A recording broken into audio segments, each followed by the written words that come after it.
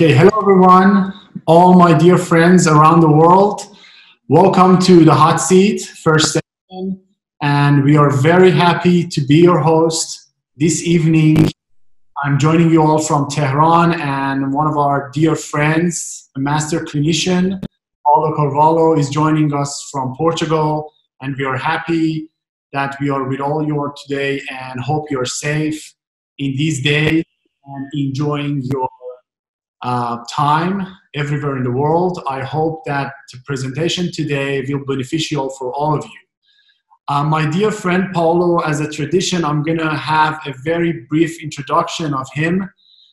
He is a doctor of dental surgery in Oporto University, Portugal, postgraduate in implant dentistry, postgraduate in advanced oral surgery and autologous bone grafts by Implant Brazil, postgraduate in mucogingival and periodontal surgery, residence in aesthetic dental rehabilitation and foramen dental education, teacher in private courses of implantology and oral rehabilitation, and main coordinator of implant prosthetics, clinical residency at foramen dental education. He's a speaker at many national or international events.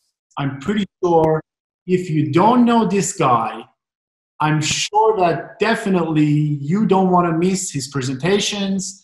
And you can also go to his Instagram page and Facebook pages and enjoy his highly skilled executed cases. And all I can say is this, because you will see his presentation and you will get what I'm saying. The topic that he will present for us today is how much bone do we really need around implants? Because it's one of the topics that very important for our predictable treatment in implant dentistry, and sometimes it leads to severe complications and clinicians really looking for the best type of solutions. So prevention is always better, and I'm pretty sure Paulo gonna cover many aspects in this topic. I'm not gonna wait too much longer, and Paulo, we are ready from head to toe to hear your presentation, and then we will have a discussion at the end. Please. Thank you. Thank you very much. First of all, Omid, for this introduction, this very nice introduction. I'm really honored about it, really flattered. And I'm also trying to make the expectations, the high expectations of being your first host. So let me start into my presentation. So I'll share my screen now.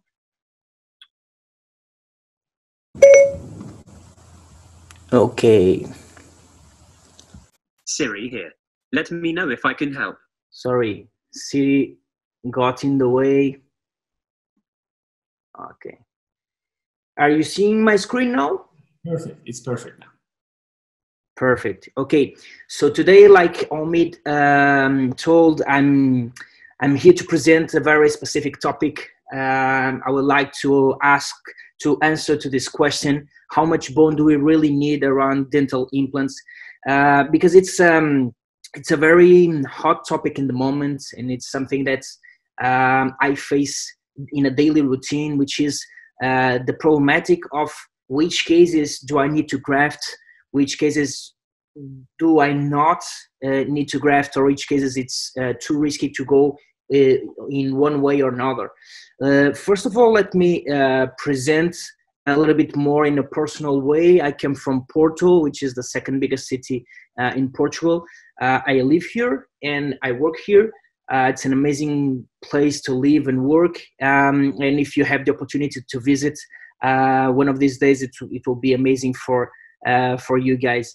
I've hosted an Iranian doctor, a friend of Omid, recently, and I think he got a very nice time here. So for today, I want to present this.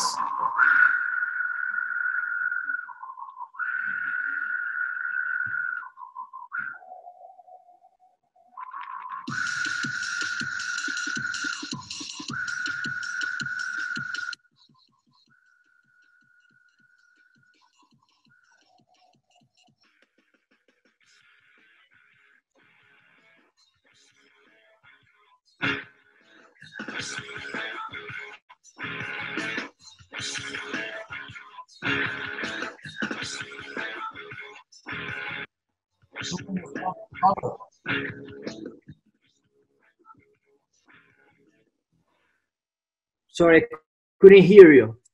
I said so many stuff to cover. Yeah, no, I will not. I will not go deeply in all these questions, but all those questions are going to be implicit inside the topic. So, what I would like to answer, like I told you guys, is to answer this question: how much bone do we really need around dental implants? So, first of all, it is a general knowledge that when we are placing implants in ill ridges, we need a minimum of 2 millimeters thickness buccally to the implant placement in order not to have the resorption of the buccal cortical wall.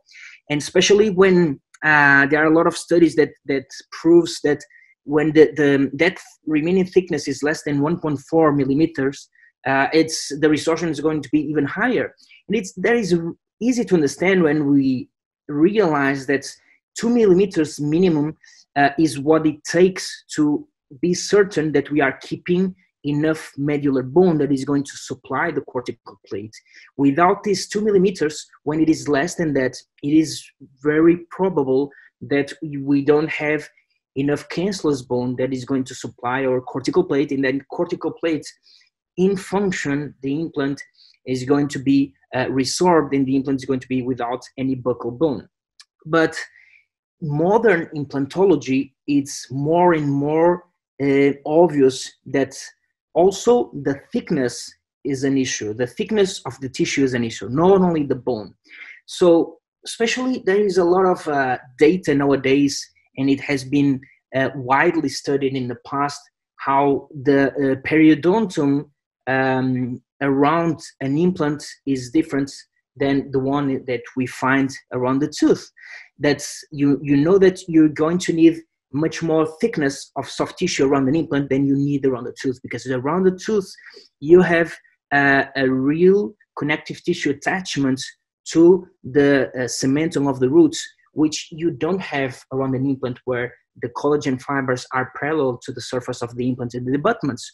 So we know from some studies that around 1 to 2 millimeters, it's what occupies the inflammatory infiltrate. That inflammatory infiltrate comes from the plaque that we have around our teeth, the trauma of the brushing, eating, everything. So you need to overcome those 2 millimeters in order to have the minimum of soft tissue thickness to prevent adhesions. So modern implantology is nowadays very aware of the importance of the thickness of the soft tissue in order to prevent bone resorption as well, and not only focus only on the bone. But it was with the recent studies in recent years from Thomas Linkevicius that we are more clinically aware of the importance of the vertical soft tissue thickness. The vertical soft tissue thickness has been studied before that, but clinically we were not so aware of that, and nowadays it's pretty common knowledge that you need to keep a minimum of 3 to 4 millimeters of soft tissue vertical thickness. It is the ideal amount of soft tissue thickness in a vertical way to prevent the marginal bone loss. And thanks to Thomas Linkevicius, nowadays it's clear for all the clinicians around the world we are doing implantology in a daily routine.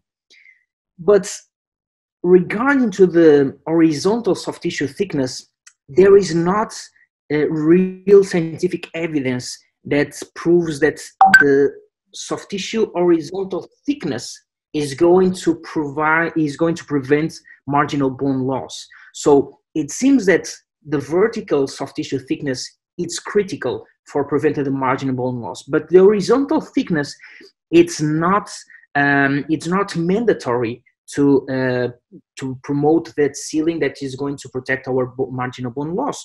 Mainly, the horizontal soft tissue thickness is going to play a bigger role in the aesthetic support of our restorations for a better aesthetic outcome and for comfort for the patient, for cleaning, etc., and not exactly to prevent the bone loss. So at this point, it is clear to us, like Fernando Rojas Vizcaya already in his 3A2B philosophy taught us, that our implants should be keeping a minimum of 2 millimeters of bone buccally to the implant, and also take care of the deepness of the implants, because they should be 3 to 4 millimeters deepen according to the desired final margin of our restoration. But still, there is not real data. There is not real scientific evidence or studies that talk about how much bone do I really need to around my implants. I don't have real scientific data on that. What I really find extensively in the literature is the amount of factors that influence the position of the hard and soft tissue margins around implants. And of course, there's a lot of influencing factors: the quality of the mucosa, if it's keratinized or non-keratinized, the attachment of the mucosa, if it has mobility or not, the thickness of the soft tissue, the thickness and the level of the buccal bone, the 3D position of the implant, the level of the interproximal bone peaks, and the design, the geometry of the neck of my implant, the connection, and obviously the surgical technique, because it also plays a role in all of this. So my daily fight in oral implantology, and I think it's a common fight of all of us, is the constant battle not to lose tissue, hard and soft tissue around our implants, is to battle for the stability of the hard and soft tissues over time. And there is a wide discuss about the importance of keratinized gingiva. But I should mention that when we want keratinized gingiva around my implants or around teeth, is because we tend to think that when we have keratinized gingiva, that tissue is not going to move, is non-mobile. But that's not always true, because keratinized gingiva and non-mobile gingiva, they are not always the same, because we can have keratinized gingiva that can move, that has mobility. I can remember of 2 situations in which keratinized gingiva can move. Let's see that every time in a healed crest, the remaining soft tissue has less than 2 millimeters of width of keratinized gingiva, there is probably that 2 millimeters of keratinized gingiva is going to match the sulcus and the marginal junctional tissue of our biologic width. So it is going to be mobile. And also, when we want to do a free gingival graft, and in the deepening of the vestibulum, we leave a lot of muscular fibers, and those ways our vascularized bed for our free gingival graft is going to be mobile. So our free gingival graft might integrate, might regenerate, but it's going to be immobile. So in those 2 situations, we can have keratinized gingiva that still moves with our leaf movement. But especially when we have less than 2 millimeters of width of keratinized gingiva, is pretty much probable that our keratinized gingiva is going to move. And the problem is mobility, not keratinization. Because keratinized tissue, yes, it's comfortable for the patient. In some cases, it's more aesthetic. And of course, it can provide a little bit more comfort for cleaning and for hygiene. But if it moves, any sulcular tissue around implants that has mobility, it's going to provide and allow contamination. Because every time I move the lips to speak, to eat, to brush, we are going to have entrance of bacteria and inflammatory infiltration inside my pockets, and I'm going to have the beginning of a periimplantitis perhaps. So for me, it's really important not only to have keratinized tissue, but to promote that my tissue is attached, is not mobile. So it is very common in my daily practice that in the diagnosis before rehabilitating an implant, in the healing abutment stage, or when the implant is already rehabilitated and I want to see how it is going, I always move the lip of the patient in insistent way, so I can analyze what happens to the tissue. If the solar tissue is moving, it's going to allow contamination inside the peri-implant tissue of that implant.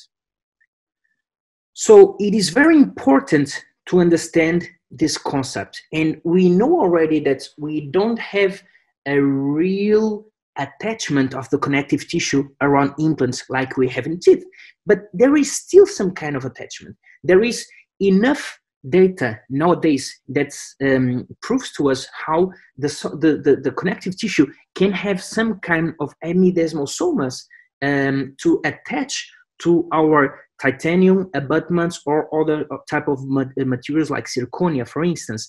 So we have the first millimeters are going to act like a marginal junctional epithelium. In most of the times, 2 millimeters of distance are going to act like a marginal junctional epithelium. So it doesn't promote a real sealing around our implants. So we need more deepness, we need more vertical soft tissue thickness in order to promote a real adherence zone. And that's why when we unscrew our provisionals or our crowns, we a lot of times see not only the first area of blood vessels that we see, it has a good blood supply, but probably it was not attached to my abutments in my subcritical contour of the crown. But in the deeper area of the emergence profile, you can see how there is real bleeding, and that real bleeding means that we had real adherence and we had a real sealing. So we might not have the same type of attachment has the connective tissue attachment that we have to the roots, to the cementum, but we need to ensure that we have some kind of attachment, some kind of sealing around our dental implants around our abutments. So the thickness plays a good role on it, and this horizontal and vertical thickness, it's really important to prevent any type of contamination, and it's going to be not only important for the stability of the soft tissue, the margin for aesthetic reasons, but also to allow the patient to clean, to be comfortable, and to prevent the marginal bone loss as well. And of course, we should not underestimate the prosthetic simples. So nowadays, again, with Thomas Lenkevicius, we have like a Bible for this surgical and prosthetic approach, in which is really important not only to be aware of these surgical principles, but also the prosthetic ones. So we know the soft tissue thickness, it's important in implant depth, but also all the principles around the prosthetic part, what happens in the transition zone, especially the design of the prosthesis, the material used, including the selection of the titanium base abutment, the height of the collar of that abutment, the subgingival crown contour, all of that plays an important role in this recipe, surgically and prosthetically speaking, that is going to help to protect our bone. So now, until now, we know how much bone is needed for the ideal conditions, and we know how to maintain that bone over time, how to keep that bone stable over time. But a lot of times we know that for placing implants in our healed crest, we don't have enough bone for placing our implants, and we don't have enough bone to have our implants 300 degrees surrounded by bone. So in those cases, how should I rebuild the bone? And when to rebuild the bone, in which stage of the treatment? But most of all, a lot of times I ask myself, is it really needed to rebuild the bone? So about bone grafting procedures, I'm a fan of soft tissue, because as I don't have the same surgical skills as Omid, who can rebuild tons of bone, amazing reconstructions of big defects with the same predictability. So I want to know which situations I will need to struggle in bone augmentations, because what I face in bone augmentations, I think it's very common to a lot of clinicians. And for example, the consensus report of the group 4 in the 15th European workshop of periodontal bone regeneration, there was these conclusions on this consensus about regeneration of early ridge effects. It's some conclusions that I really agree, and this is what I really feel in my daily routine, that there is a wide range of horizontal and vertical techniques that are successful in short term, of course, and but there's also the dark side, which is there is a high incidence of surgical and post-op complications associated with these procedures, especially in vertical augmentation, especially when we need to augment vertically. That is a very difficult technique, a very highly technique-sensitive procedure in which I can always be that predictable. And what I see in a lot of studies about 3D bone grafting procedures is there is not huge data and huge scientific evidence that can support the long-term stability of those bone regenerations, the keeping of the marginal bone. And the few studies that evaluate the long-term outcomes of these bone grafting procedures present different levels of marginal bone loss. And what I see in happening in a lot of cases with a lot of highly skilled clinicians is that with time, a lot of times, even a very good grafting procedure is difficult to maintain the stability of the marginal bone over time. So it's already difficult to do a very good grafting procedure that in the reopening we can find really good bone, but also the successful cases in short term, in the long run, sometimes it's difficult to maintain the level of the bone, and we see some resorptions during time that a lot of clinicians nowadays are talking. And we know in the corridors of the congresses, a lot of times I talk to a lot of speakers, and they tell me, you know what, I'm facing the same. I'm having the same problems, you know. Yes, even the most perfect cases at the beginning, it's difficult to maintain the bone over time. And that's why I'm a fan of soft tissue grafting, because in the soft tissue grafting, what happens is totally the opposite, is that if I do it right, and of course it's technically sensitive and the learning curve is difficult, but when you reach certain kinds of level of mucogingival approach, every time you do those kind of procedures, it's very consistent. You always achieve the same results, and especially it gets better with time.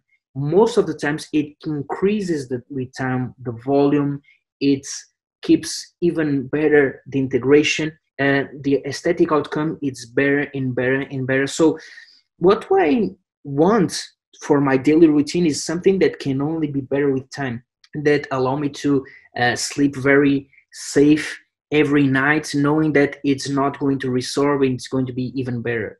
With the bone, I don't feel that. And of course, in my hands, some defect is really difficult to match always the same time.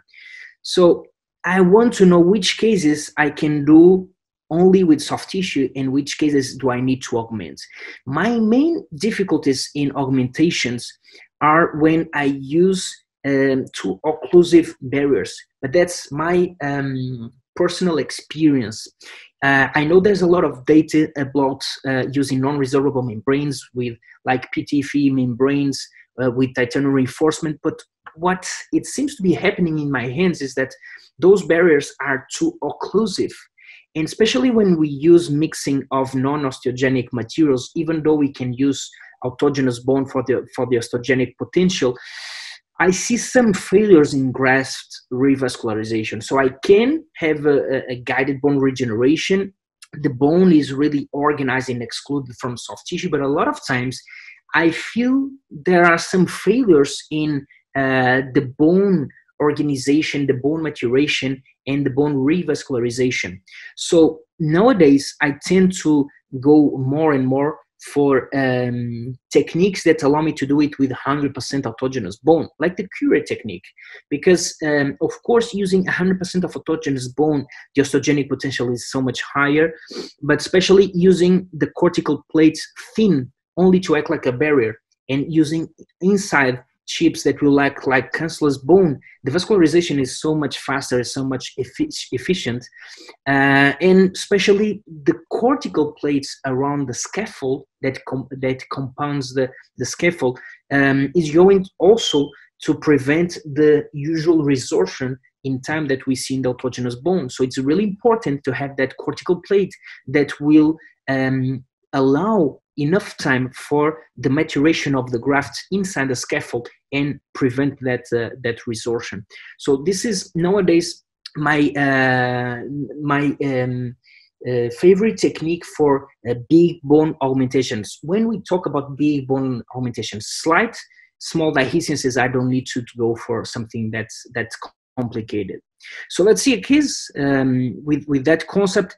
We see here a huge complication in the lower anterior jaw with failing implants. Actually, those implants were coming out and in with the prosthesis. The patient was wearing like a removable implants, prosthesis, everything. And we have a big vertical and horizontal defect. So this type of cases, we really need to use this type of techniques that allows us to have, we need non-resorbable barriers like these cortical plates that will allow us to really exclude the soft tissues. You see the harvesting of the block from the ramus. We split the block in two so we can have a cortical plate for the buccal and another one for the lingual, trying to match the ideal vertical position. This is a very well-known concept for achieving passive tension-free closure of the flaps. So doing a cut on the periosteum, cutting the periosteum, and then brushing. And in this case, it was also needed to separate the muscle fibers from the advancing flap, because the muscle fibers were attached to the granulation tissue from that defect. And now we can screw these cortical plates around the defect, creating a scaffold.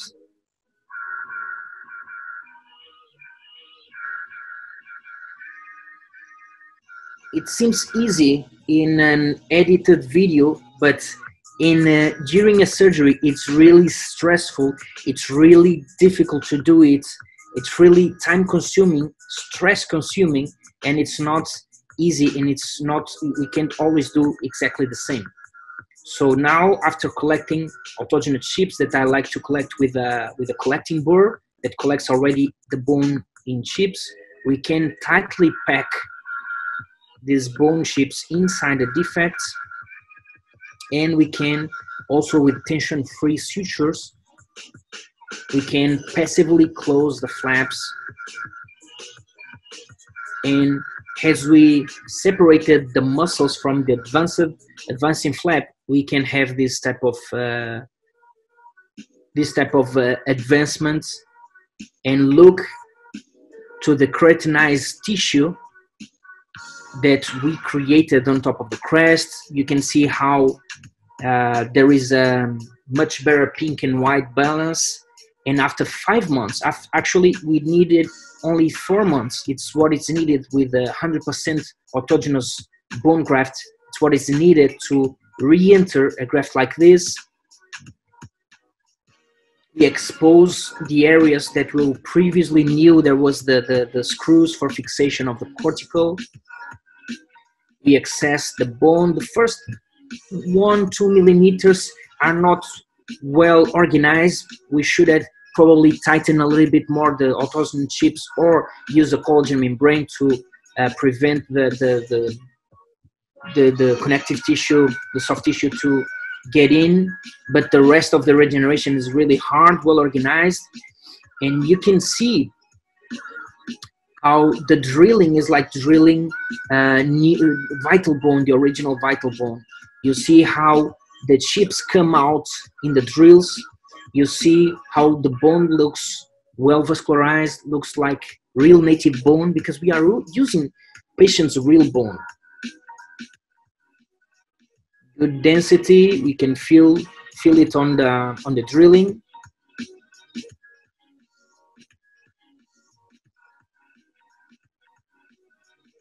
And we are inserting our implants on the regenerated bone with good primary stability. Of course, I tend to use large implants in order to match the most apical bone, which is the original native bone, because I'm not always trusting the big bone augmentations, and I don't know how they evolve with time. So my problem is that I don't want to be a carpenter inside patients' mouths.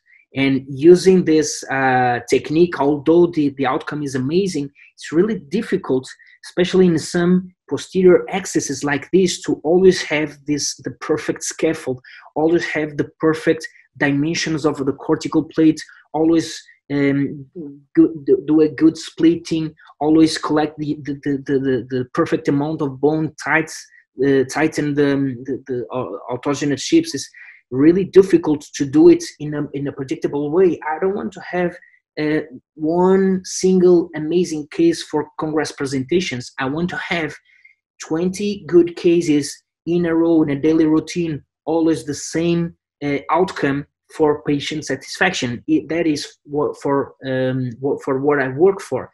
So I want to be sure that I want a technique that I have a technique that I can always have the same outcome. So this is hard to achieve, and I suffer a lot. I'm a much more nervous surgeon when I'm performing cure techniques in these complicated techniques, and I want something that allows me to be more predictable and to be sure that I will always have this type of outcome. So you see the outcome of this case. This is something that I see a lot of times, that using only autogenous bone, I can't seem to find a very specific scientific evidence on this, but in some way the body recognizes only native bone underneath our flaps, and somehow there is a much automatic repositioning, apical repositioning of the mucogingival line than when comparing other type of bone grafting procedures using other type of barriers and other type of non-osteogenic materials. Somehow I don't need also to mobilize so much coronally the flaps, and a lot of times I don't need to make any type of intervention, soft tissue intervention, to reposition the mucogingival line apically again, and I always end up with good keratinized tissue around my implants in the posterior area. I'm talking in the posterior area manually.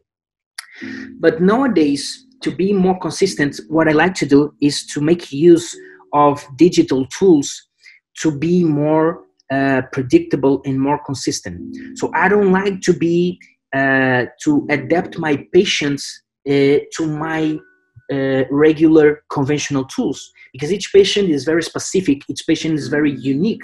So we should diagnose the patient, its anatomical landmarks and its defects, and create scaffolds specifically for those patients in those defects. That allows us to be much more predictable, and it will help us to be less stressful and less time consuming in the surgeries. So you see here an horizontal and vertical bone deficiency in the anterior upper jaw, and you saw in the digital planning how we accesses the defect. We emulated the amount of bone we needed according to the prosthetic design we were determining, and so we created a scaffold, which is a customized titanium mesh that is going to make the perfect scaffold for the defect according to the prosthetic design that we established. So you see, once again, separating, cutting the periosteum to advance passively the flap. I did a second incision to separate in a parallel way the muscle fibers from the flap. For me, this is critical for the maxillary area to have a good passive free closure, and also without any type of movement on the wound. So this titanium mesh already is designed for the defect, and so it keeps stable only in one position. It has already the screw access holes created for the fixation of this mesh, and so very easily what we were planning in the software, we achieved the same scaffold, the same position, with the exact amount of bone we need to create in the exact position, in the exact vertical height. So this is really difficult to do hand-free. When you use conventional non-resorbable barriers, you need to bend those barriers, you need to mold and fold those barriers in order to create the scaffold. It's very stressful to do it in the moment of the surgery. It takes a lot of experience, technically sensitive, and you might have some failures. You might have some problems in achieving the same amount of bone that you are expecting. You might have some problems in be sure that you tighten really well inside the scaffold all the particles, and see that with this type of mesh, which is the holes are really big, it will also allow the periosteum to be quickly in contact with the bone graft, and allows a very good revascularization. So for the first weeks of healing, obviously we need a collagen membrane to avoid the soft tissue invasion of the defect, but it will resorb really quickly. And after that, our periosteum very early is going to be in contact with the grafting material due to these big openings of the titanium mesh. So I really like those titanium meshes digitally designed because of this as well. I'm doing soft tissue grafting occlusally on top of the crest because it helps a lot to prevent an exposure of these membranes, because there's always risky and we can always have exposition of the membrane. So it's a double layer of protection, and at the same time it's going to create an excess of vertical tissue that is going to be critical for the management of the emergence profile aesthetically in the later stages. So now after that, we are closing the flaps passively, tension-free sutures. A lot of times, like in big augmentations like this, we need different layers of horizontal mattress sutures to have a passive free closure. And now you see the healing after 2 weeks. Of course, we avoid any contact from the provisional prosthesis on top of the ridge. After 1 month, removing the sutures. And now, after 9 months of healing, uneventfully, you see the heel ridge. You see how the thickness of the soft tissue graft was critical to not having any type of exposure, a nice soft tissue healing, and now we are re-entering. In this case, as it is vertical and we have a mix of autogenous bone with xenograft, we are going to wait 9 months for complete healing. And now we are gently re-entering, like we should always re-enter. And an augmented site is always difficult to do a full full thickness flap. And we access the regenerated bone, we access the membrane. And the bad news about this technique is that these meshes are rigid, they are not flexible. So you are going to unscrew the mesh and it's not going to move, it's not going to come out in one piece. So we will have to cut the mesh in different parts in order to remove it. It's actually a very tough situation. It's not pleasant, but you need to do it. But you can see how we had no invagination of soft tissue inside the scaffold. So it's it was a perfect healing. And at the same time, you can see the organization of the bone. You can see how the newly formed bone is dense, is compact, and it's well vascularized. After removing all the mesh, cleaning all these particles of titanium, you can see the organization of the bone. You can see how it looks vascularized.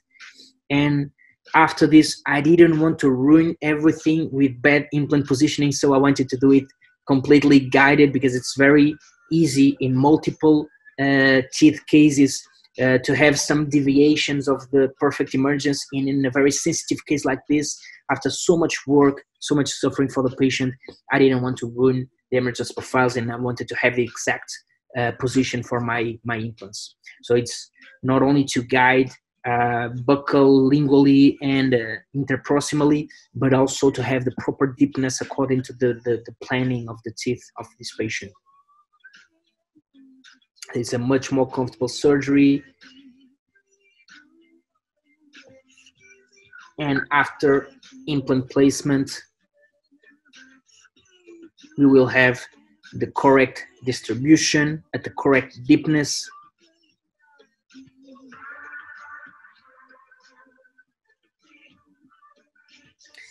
In this way, we were so much more predictable in accomplishing the right amount of bone and the correct positioning with less effort, with more predictability, and avoiding long periods of time during the surgery, because these surgeries are so much faster because we have already the scaffold prepared. It's one of the main advantages.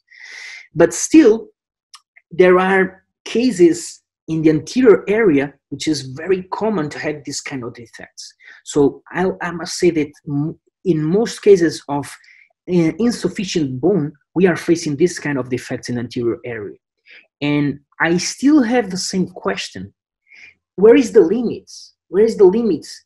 Where is the limit that makes me go through these complicated procedures, not so predictable in my hands, not so stable over time, in which cases I may not have the complete amount of bone to have the full implant 300 degrees surrounded by bone, but I have just enough to do soft tissue augmentation and keep it simple and make it more predictable in my hands. So in these cases, I always ask, is it really needed to rebuild the bone?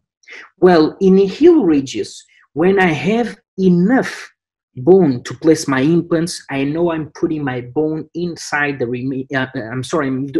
I'm putting my implant inside the remaining bone. If I have enough bone for the implant, I know that only with soft tissue grafting I can rebuild the horizontal or even vertical soft tissue defect in order to match the desired contour for my definitive restoration, and end up with a nice emergence profile, with my teeth emerging with a natural looking from the gums of the patient. So if I have a ridge deficiency in a healed crest, which we always have, if we have enough bone, only soft tissue is enough to rebuild that deficiency. Just by curiosity, I did a quiz with this case today. A lot of people is failing to understand where is the natural the implant and where is the natural teeth, because we actually ended up. You failed. I know, Omid, you failed because actually by using hypertrophic grafts like from tuberosity, even though the interproximal bone peaks is far away from the measures that we know nowadays, we are not so much more depending. We are not so depending of the bone crest as we were depending in the past. So what happens in time is that it always gets better. After 3 years, you see how the tissue is stable. Actually, the papilla is longer and longer, and the integration is even better with time. I used to do this quiz a few years ago at the beginning, like in the first healing of stages, and a lot of people would notice that it was on 22 because of this scar that you see right there on the papilla. But with time, it tends to be better and better and better. And nowadays, it's even more difficult to understand where is the implant and where is the natural teeth. So you see how the horizontal defect is keeping stable, is rebuilt. It's playing its aesthetic and comfort role for the patient during time. When I really have to augment bone, what I seem what I always experience with time is that the final outcome is never the same, aesthetically speaking. Every time I have to mobilize more flaps, more extensive flaps to make bone regeneration, I end up with a worse aesthetic outcome because of the texture, because of the soft tissue color, because of some scars. So in the bigger and wider the bone augmentations is even more difficult. You see two different cases from canine to canine, in which the aesthetic outcome of the soft tissues, as bigger it is the bone augmentation, the worse it is the aesthetic outcome of the soft tissues at the end of the rehabilitation. Because it's obvious, the more you move the tissues, the more you cut, the more you raise the tissue, the most difficult it is to end up with a good aesthetic of the soft tissues at the end. So let's see more extreme cases in which we can avoid bone regeneration, and what is the limit, because we are getting close to our question. What is the limit in which I can avoid bone augmentations and I can solve it only with soft tissues? So let's see this. Nowadays, it's not so surprising to me that when I have this emergence profile, it is surrounding this implant, which is outside the bone. It is without any cortical plates until the apex of the implant. This is the beginning of the case. So you see how we have an implant on 22 with apical recession. You see the grayish tissue because you can see the implant. You can detect the implant to the transparency of the implant in the abutments. And this is the CBCT scan again. So this is a platform 4.0 millimeter implant, external hexagon in a lateral incisor. It's not the proper platform. It's not the proper connection. And the implant, it's not that buccally positioned. So the emergence of the screw access hole is at the incisal edge. It's not that buccally. But this implant, of course, needed a bone augmentation. Probably it needed a soft tissue grafting, and it needed a thinner implant, of course, a narrow implant, of course. So because it was not that buccal, I decided to keep the implant and to only solve the aesthetic problem with soft tissue. Because if I remove the implant, I'm not sure a lot of times, especially in lateral incisors, if I will be able to rebuild the same amount of bone to keep the proper pink and white balance at the end. So I will get into more procedures, more long periods of healing, more expenses for the patient, more suffering for the patient. So I was trying to understand if there is a shorter path for my patient with less steps on the treatment plan to solve the case. So this is the general overall smile of the patient. I did a motivational mock-up so the patient could understand how we could have a better harmony, general harmony, if we change something in the neighboring teeth. So we are having this motivational mock-up in which both central incisors have a mock-up on top of the gingiva emulating a crown lengthening. But still, the margin of 22 is way too apical, of course. So we keep the mock-up during the surgery. And now I'm going to do a coronal advance flap, like if it was a modified coronal advance flap around an area and not only around a teeth. So I'm accessing with partial thickness. It was possible to keep partial thickness around the implant to not to expose the threads of the implant. I do the crown lengthening by doing the anatomy of the bone 3 millimeters away from the CJ, and now harvesting soft tissue grafting from the palate, depitalized outside the mouth, only to have 1 millimeter of lamina propria, which is the best thick tissue for these reconstructions. We don't need to augment too much. If we try to augment with thicker than this, it's going to be really hard to revascularize, and we can have problems of revascularization of the graft. So this technique, and this is an advantage from the flap techniques when compared to tunnel techniques, is that we can really suture the graft on this position, on this specific position, with this specific anatomy, with this specific form, and it is really immobilized, non-mobile, because it's attached and it's sutured to the bone with this partial thickness flaps. This is the advancement of the flap, splitting the thickness above the mucogingival junction in order to make the advancement of the flap. And now we had already agreed with the patient that we would submerge the implant temporarily, because submerging the implant, it will allow me to advance much more the tissues that if I had a provisional screw retained crown. If I have a provisional screw retained crown, it will stop me and prevent me to advance more the tissue. So this way I can advance so much more.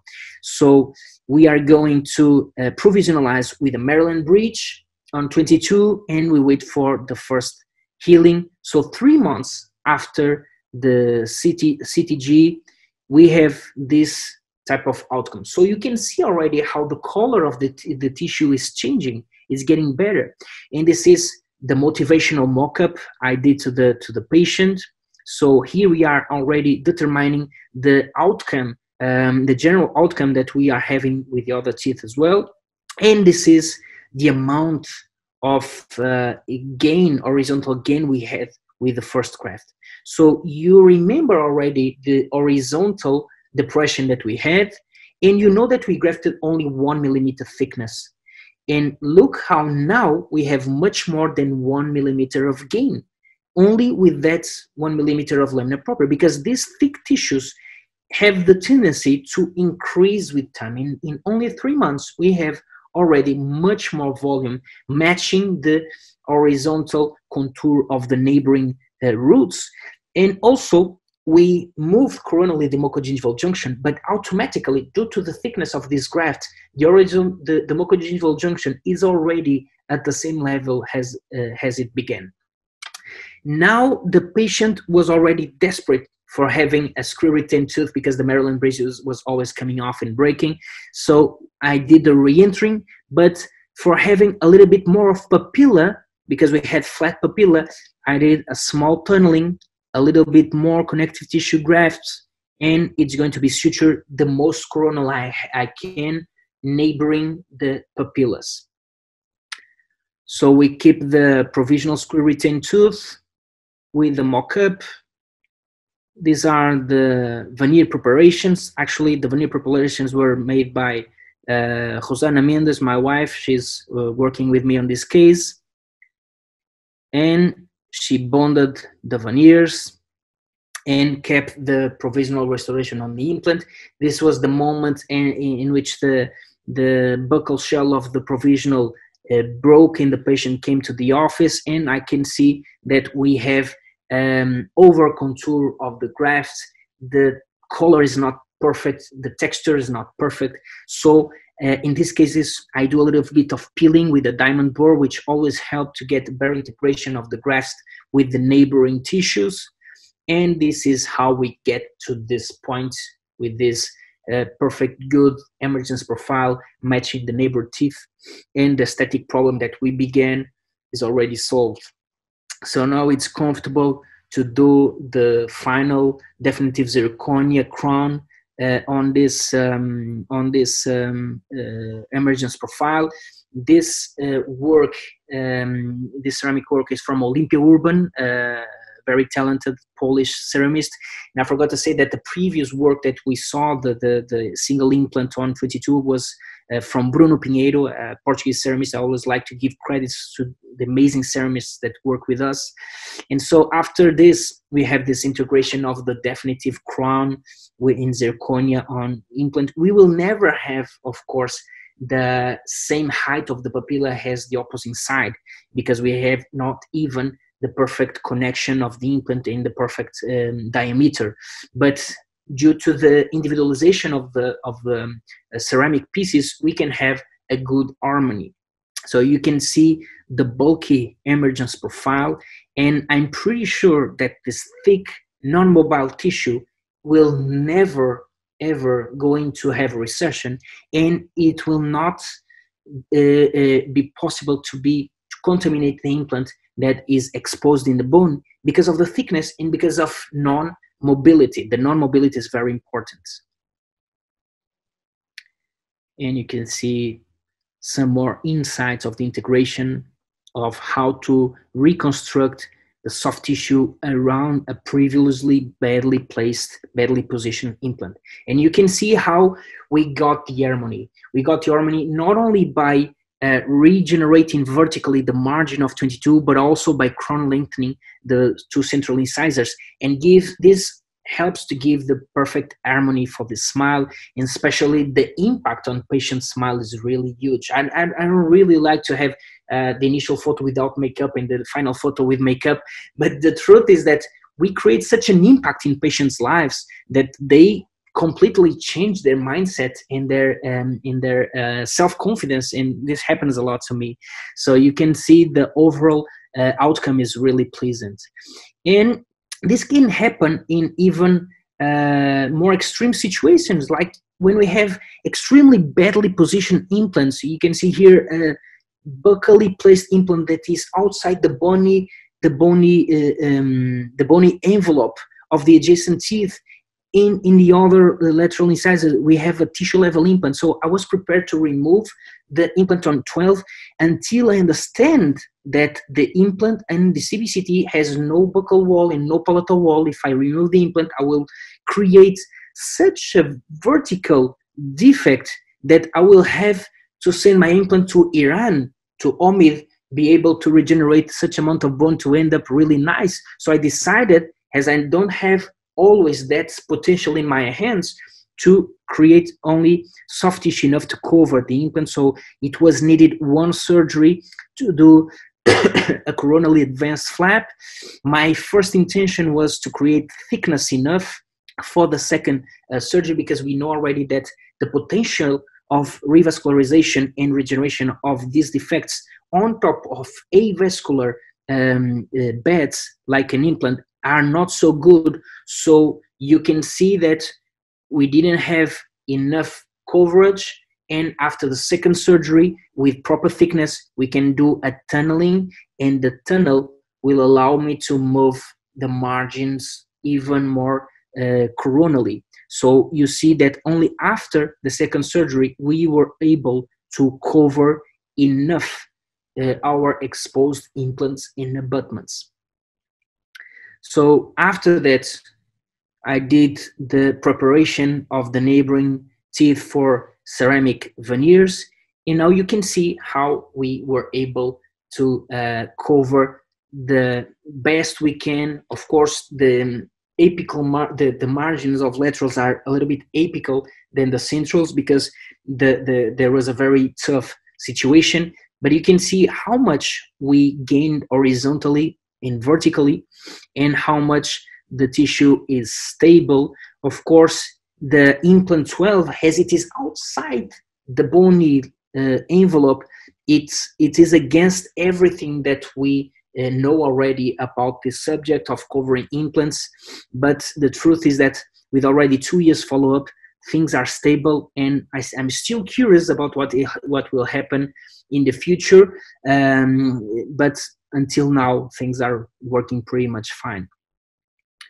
Or in pontic sites, like in this case, after a failed vertical GBR, in which we have we don't have infection, there is no infection. This is roots on the canines, implant on 21, then implant on 12. And after this failure, a colleague asked me to try again the vertical GBR to solve the problem.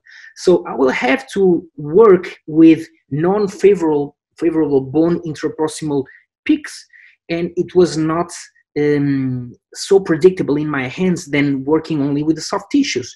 So I thought, if we don't have infection on my implant, we only have dehiscence due to the failure of the vertical GBR, and as we have a pontic site on 22, in pontic sites it's so much more easy to do vertical augmentations only with soft tissue, because we have a closed environment. We don't have contact, we don't have communication from the oral environment with the inside of the bone, so we can keep our soft tissue stable only by grafting soft tissue. So by Vista technique, under tunnel, without incision on the crest, which is very critical, without incision on the crest, we can mobilize the tissues, we can graft by Vista approach coronally on top of the crest. We can use double cross sutures on the provisionals to mobilize everything coronally. And after 2 months, I thought already that I would have, that I won the game, because I cover the exposed implant. We only did some air powder conditioning of the surface through the tunnel, and I got what I wanted, covering the implant and moving the tissue on 22 to the critical contour. In the interproximal areas, we would use the prosthesis to mimic the papillas that we didn't have. But with time, this is the beauty of the thick grafts of soft tissue. They have the tendency to get better and better. Even after 9 months, when we change the provisionals to start managing the emergence profile, we see the tissue is going on top of the provisionals, is advancing coronally. After 12 months, it's going more and more on top of the provisionals. This is not crippling attachment. There is no attachment to roots, but somehow there is some attachment of this newly formed soft tissue on top of our restorations. And only after 18 months, by managing the emergence profiles of the provisionals, we were able to get stability of the margins of the scalloping in order to finish this work with cemented crowns on the canines in a bridge from 12 to 22 with the pontic site on 22. This is a work by Bruno Pinheiro as well. Only after 18 months. 18 months, we don't always have to wait this longer. This is because it was a very specific case in which the graft was so hypertrophic that we needed to give time for it to stabilize in order to communicate the volume and the shape to the final restoration to the lab technician. So of course you see how this is only possible because the big defect is in a pontic area. So we have a pontic area that we don't have a biologic width. We don't have contact with the interior, so the graft is stable. But if we put an implant at the position of 22, of course we will have recession, because there will be a sulcus, there will be a biologic width, and there will be a reorganization of all the soft tissues in order to prevent bone resorption. Around 21, of course, there is the major risk is not recession. The risk is fracture of the implant. I don't fear recession because the soft tissue is thick and it's non-mobile. But you'll see it's non-mobile. But the problem can be fracture of the implant 21 because it has no bone 360. Okay, but as it is a bridge and it is splintered with the other implant, and the occlusion of the implant of the patient is not that risky, I think we will not have problem for so long. But imagine any other type of procedure to solve this case with the same aesthetics and the same outcome in the same period of time.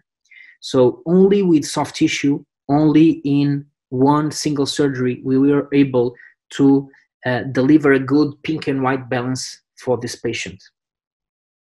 And you can see after 2 months after 2 months of follow-up, you can see the impact this had on patients' smile. And you can also see in video the most important thing to me, to prevent any type of recession. It's important that this tissue is not only thick, but it's non-mobile. We move the lip and the sulcus doesn't move. That's the most important thing, because of course, do we have a pocket? Of course, if we probe, we will probe until until the bone. But if we have good thickness, there is some kind of sealing, not exactly like to a root, but some kind of sealing that prevent in a patient with good hygiene to have contamination of the inside. And last case, let's discuss in a more simple case, not only extreme cases. This is a case from tooth 11, in which patients start having symptoms because of this horizontal and internal and external bone root resorption. And what was frightening to me is that after removing this tooth, I know that I don't have distal bone peak, and I'm not really sure if I will have my mesial bone peak to remain after the extraction. So if I raise a flap here to do a bone augmentation, I will probably be really limited in the amount of bone I will gain vertically. So I talked to the patient and I said, well, probably if we work only with remaining bone, you will have a larger tooth, but you can augment, we can crown lengthen the other syndrome. Yeah, but still, I don't want my teeth to be really large than that. Okay, so we will need to do some kind of augmentation. But for me, at least for me, I think that vertical augmentation of one single tooth is the most difficult vertical situation to do. I prefer to do vertical augmentation of an extended area in the posterior mandible. For example, I think Omid agrees with me. He's doing like this, so I think he's agreeing with me. So much more easy than doing only in the static area between two teeth, especially if we don't have the interproximal bone peak. A lot of times, of course, we can extract another tooth to have the other interproximal bone peak and play with that. But if I do that, I'm putting it very risky if I don't accomplish the perfect goal to the patient to the end.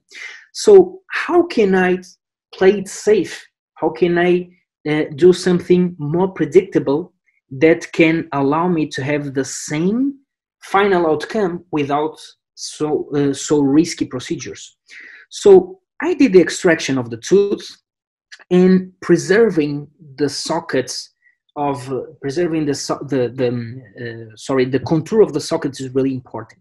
Never raise a flap, never split the papillas is going to be the clue until the end. And every time I have a socket in which the margin is at the correct position, I try to never ever raise a flap. Even though I don't have the buccal wall, I can still do the preservation of the socket.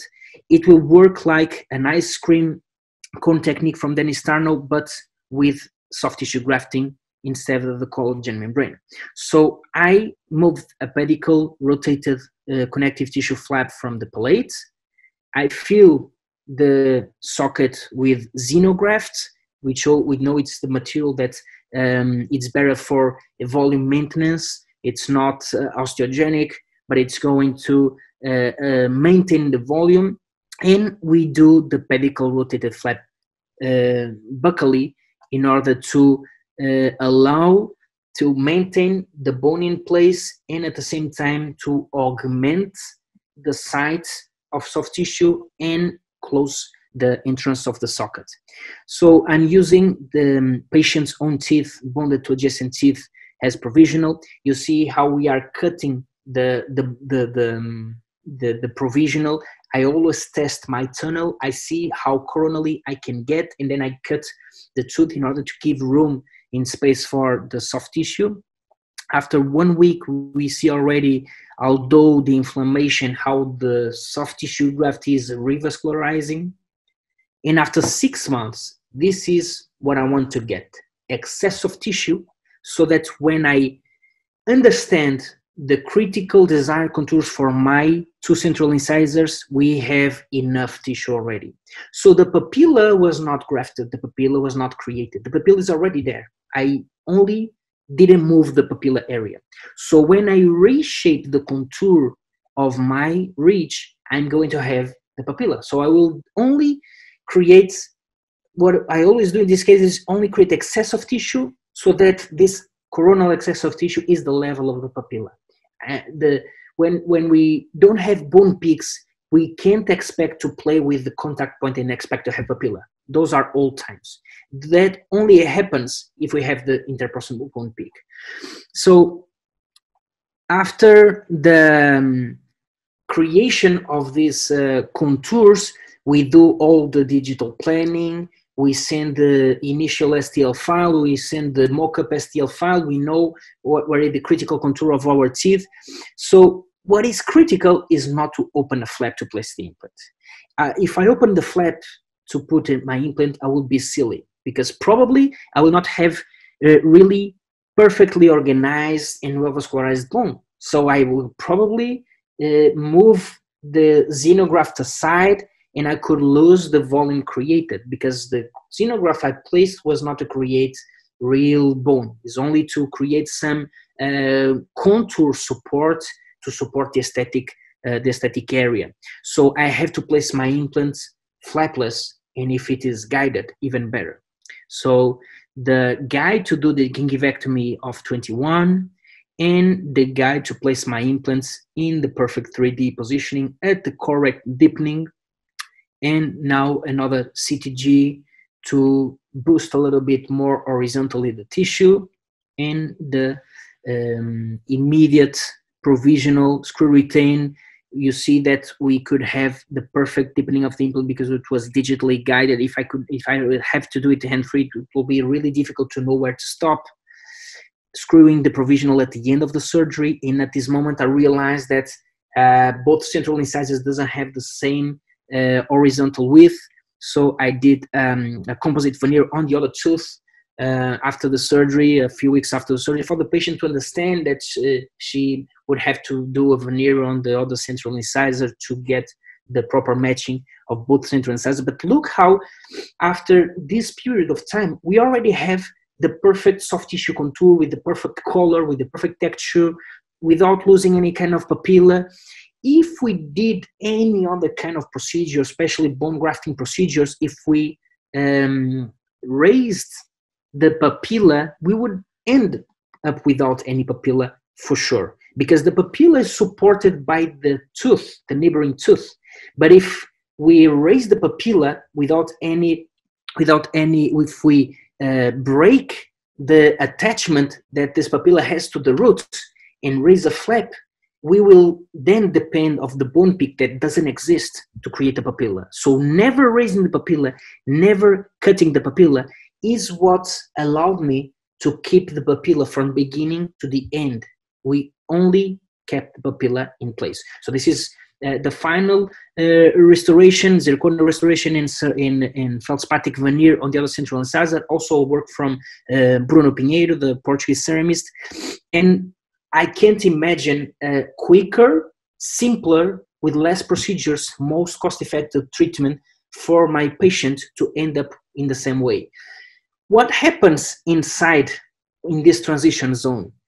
I'm pretty sure, and now finally answer the question, we will not find this question answered in the literature, but my clinical experiences by gathering all the scientific information and clinical information we have is that if I have the palatal wall at the correct vertical level, and if I have 2/3 of the implant totally surrounded by vital bone, I will not be struggling a lot to have vital bone around the buccal coronal third of my implant.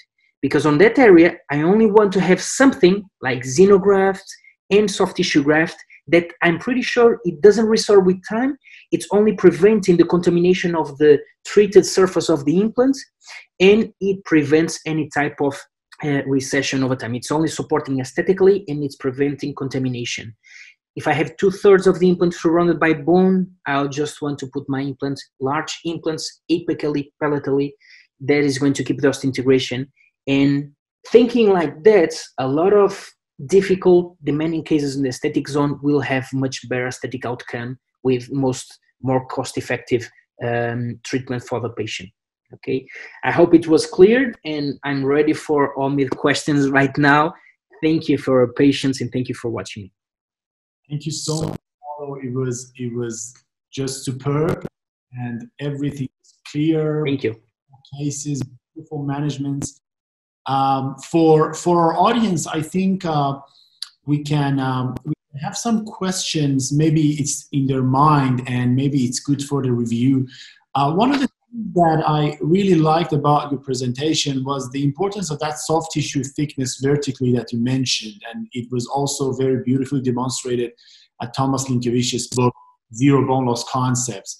And as you said, it's not only about soft tissue, but also prosthetic part play a very important role, type of connections, the depth placement, splintering, non-splintering, and all these factors can have influence on the final outcome. One of my questions is that case that presented with titanium, the computer-made titanium mesh, computer-guided. As you presented, it was absolutely beautiful, but as you said, needing for cutting the mesh to bring it out, and the need for completely reflective flap to unscrew the screws. Do you think that comparing to this technique, techniques like Huri technique work easier? I'm not going to say more predictable, because the shape with that titanium mesh definitely going to be better suited for the side of the augmentation. But considering the difficulty in execution of the technique, what's your idea about it? Well, it's a very good question. I think that for me, it's obvious that I need to analyze each patient very specifically, because each patient is really unique. So when I assess the defects of my patient and I assess and diagnose the goal I want to have on my treatment, when I realize that the defect is not really even, are really like this defect. If you remember the defect, it was really uneven. If we thought it 3D dimension, horizontally and vertically, it was a very difficult defect. So when I imagine myself creating the scaffold with cortical plates, we are not so bendable, which are not so flexible. My mind already thinks of having something already pre-made, digitally made, that can have the scaffold perfectly. When it is a defect that is more or less even, in which I can accommodate really easy and quickly the cortical plates that are going to fit my defect very perfectly, I will go for a Curie technique. That happens especially in more contained defects, not so wide defects. But I will tell one thing about this customized meshes. The main advantage I see on those is that, of course, if we think about it, to be rigid and to be applicable like that, it has to be thick. And of course, you can imagine that using thick barriers, we can go through much more chances of exposures. So I realized that you have to choose the proper patients for it and choose the proper indications. Because when you have those type of thickness of a barrier, it's not for thin periodontum. If the periodontum is thick, of course, you will be less chance of exposure. But if it is thin, those 1-2 millimeters of thin periodontum, probably the chance of exposure is going to be really high. So in this particular case, the periodontum was really thick. You can access it on the CBCT scan. If you do it with the lip retraction or with the periodontal probe, you can totally access it. And even though it was thick, I still did the connective tissue graft on top of the crest to be a double layer of protection. So for me, this is really important. So the main problem of these customized meshes is that you can't apply to a lot of patients.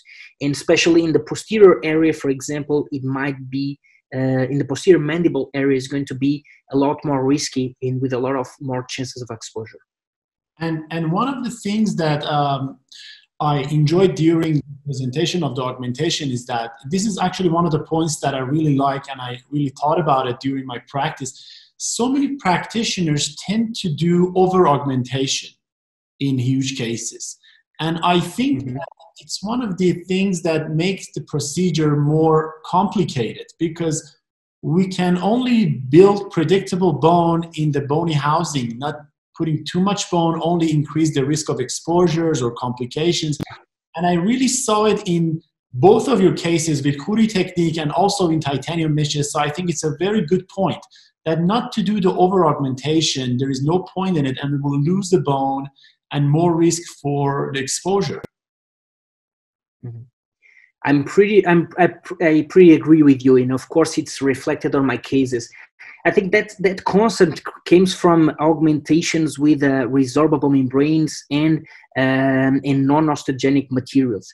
Of course, with that there is a tendency to overbuild because the contraction of the materials is a lot in the healing process, and of course, even overbuilding, you will have so much more difficulty in handling the soft tissues and closing the flaps, and still the outcome, the amount of bone you are going to create after the healing process is not always reliable. Is not there is no point in having such amount of non-vital bone, because you can have the volume support, the aesthetic volume support from the soft tissues, as I think it was pretty much obvious during this presentation.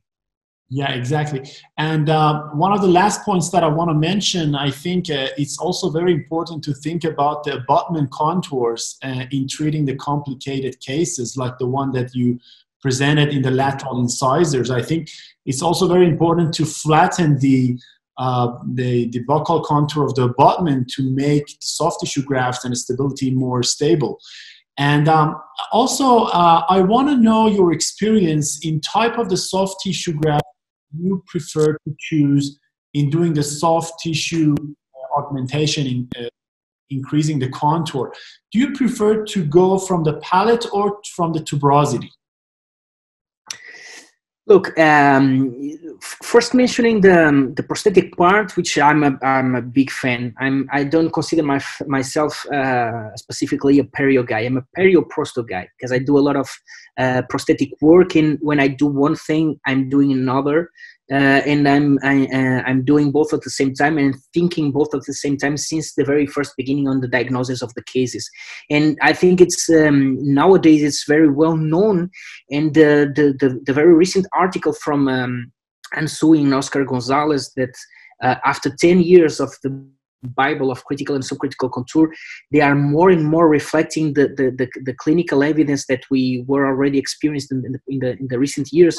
That was in the first healing of stages with grafting procedures, giving space on the subcritical contour, creating flat or concave subcritical contours, allowing space for graft maturation in excess coronally for them play with excess of tissue after the maturation, after the healing process, in order to rebuild, recontour the margin and create movement for the soft tissues to go interproximally to boost the papilla.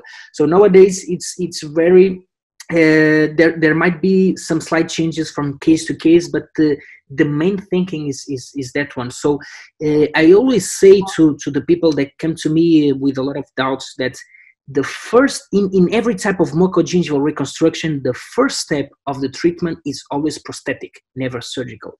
Because every time you think first in which incision you'll do it, when you start first with the blade and not with the prosthesis, you are already risking to be limited in the amount of reconstruction you can achieve, because you first need to prepare your prosthesis to receive at the correct level with the proper shape the first surgery, for then recreate with the prosthetic contour how you want to achieve at the end. And the other question you talked is about can you remember what is the second part? Or palate as a source of soft? Oh yes, okay. Both are good as long as we are going to the posterior part of palate or tuberosity. We are always finding a very dense, thick tissue because it's more it's richer in lamina propria. So a lot of times I really need a huge amount of bone, like a block, like in the case of, in a vertical case, to cover the implant and do the vertical augmentation 22, I didn't have tuberosity. So a lot of times I have this problem. I don't have the tuberosity, or because I have the wisdom tooth, or because it's a very tiny tuberosity for the defect I have. You can always go to the palate. It has a depicalized free gingival graft and fold it to have a thick block like a tuberosity. If I tend to use more the tuberosity for contained defects, mesiodistally, 1 teeth, 2 teeth max. When I need to do something wider, I need to use from the palate because it allows me to have a more extensive graft in which the final outcome in terms of volume is going to be more even, because the tuberosity, you always have some uneven volumes at the end that it's not aesthetically pleasant, and also it's the most hypertrophic graft you can have. So a lot of times we experience hypertrophic problems of the graft, like if it was with ugly, scary tissue, or like if it was an uncontrolled volume like a tumor. A lot of people talk about that experience. I realize that it happens a lot when you graft underneath mucosa and not keratinized tissue. So tuberosity is really good to graft when you have a big volume deficiency, but you have a good width of keratinized tissue. So you have the deficiency, but you have keratinized tissue. When you put the tuberosity graft underneath the keratinized tissue, the amount of volume you will gain is going to be contained by the keratinized tissue itself. It's not so elastic. When you put underneath big defects with only mucosa or with a lot of mucosa, what happens is that the mucosa is really flexible, it's really elastic, and it's not containing the hypertrophic graft. So you will have those type of exposures of the graft with different aesthetic outcomes that are not so pleasant. That's my experience with tuberosity graft. So a lot of cases I choose very well the indication, and a lot of times I'm using from the palate like a rectangle. Perfect. Thank you so much, Paulo. I'm sure that all the audience have enjoyed your presentation, and it will be uploaded very soon on YouTube, Facebook, Instagram. So people around the world can enjoy it. I'm sure Iranians have enjoyed it so much as me. It was again my pleasure, and for all the audience, Paulo gonna be one of our speakers at 2021 5th International Symposium of Complications in Dentistry in Tehran. We're looking forward to being the host in Tehran, and enjoy again your valuable work. Thank you so much again for joining us, Paulo. It was a pleasure, and hope to see you. Pleasure. Thank you, my friend.